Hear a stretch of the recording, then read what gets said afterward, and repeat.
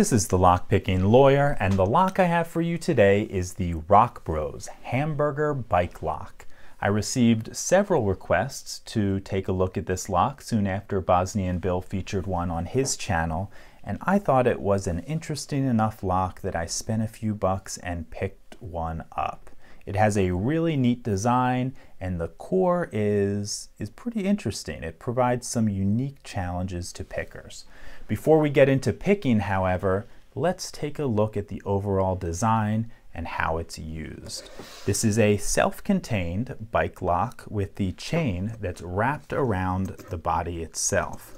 So we deploy the chain to lock up our bike, and then to lock it up, we take our key, insert it in the lock, turn it. You heard that click. That click was this center post popping up, and that center post travels all the way through the lock body and turns into the shackle in the bottom. So if I were to insert the end of the chain down there and press down on that little piece that popped up, everything gets locked. To unlock it, we insert the key again, get that shackle to pop up, and then we can wrap the chain back around the bike lock. And it's a nice, neat little stowable design, and it actually comes with a mounting bracket as well that you can put this on the back of, on the frame of the bike. So let's talk about what we need to do to pick this lock open. Looking at this core, it looks like a normal tubular lock design with a couple of differences. First, we do not have 7 pins. We have 6 pins, and the spot we'd normally have pin number 4, there's just a hole. Remember that because we are going to take advantage of that hole a little bit later. Next, usually we tension this center post on the lock, but we don't do it on this one. That center post doesn't turn at all, and even if it did, it wouldn't do anything. The portion of this lock that we have to turn is a ring that's underneath this faceplate, and it's relatively difficult to get to.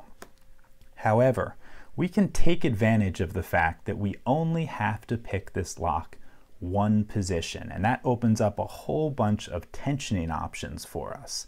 The easiest one of which is simply using a normal wiper insert tension wrench. This is the Sparrow Z-bar, and I'm going to place it right in there and lift it up as far as I can, and that creates a little bit of a levering effect where the tip of that tension wrench is pressing on the ring and giving us all the tension we need.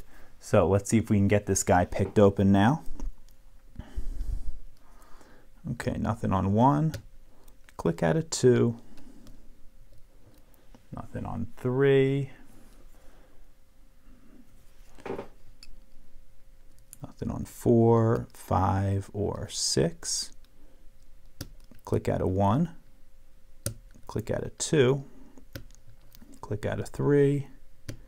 4, click there, little click out of 5, nothing on 6, nothing on 1, 2, little click on 3, click on 4, nothing on 5 or 6. I think we're getting close. Let me check to make sure we're tensioning this enough.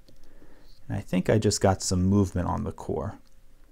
Okay, this lock is picked. Let me show you something. You can see, if you look right at the top of the keyway, you can see that ring has moved over just a little bit.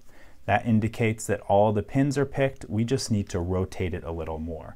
To do that, I'm going to stick my pick where that hole is in the bottom of the keyway, and then just turn it. And as you can see, that turns it enough to pop that shackle open. Ironically, the hard part about picking this lock is picking it shut, as I discovered the very first time I did it, and I didn't want to do that again, so I just filed the nub off of one of these keys, so anytime I wanted, I could relock it. Now, let's say you encounter a lock like this and you do have to pick it more than one position. That would be a lot more difficult and would require a specialized tension tool. However, there is one that works that's commercially available. If you saw my video number 321, I featured a 14-piece tension tool set from Banggood.com that included two tools that I wasn't quite sure what they were for. One of them was this little angled piece of metal with flags on the end. I speculated they could be used for tubular locks, and in fact, it works perfectly for this one. If I insert the small end in the top of the keyway here, it actually tensions this lock very, very nicely, and I could pick this a full 360 degrees using this tool. The only problem would be you can't get the tool out unless it's in the 12 o'clock position. So a bit of a drawback, but you do have options if you encounter a lock like this.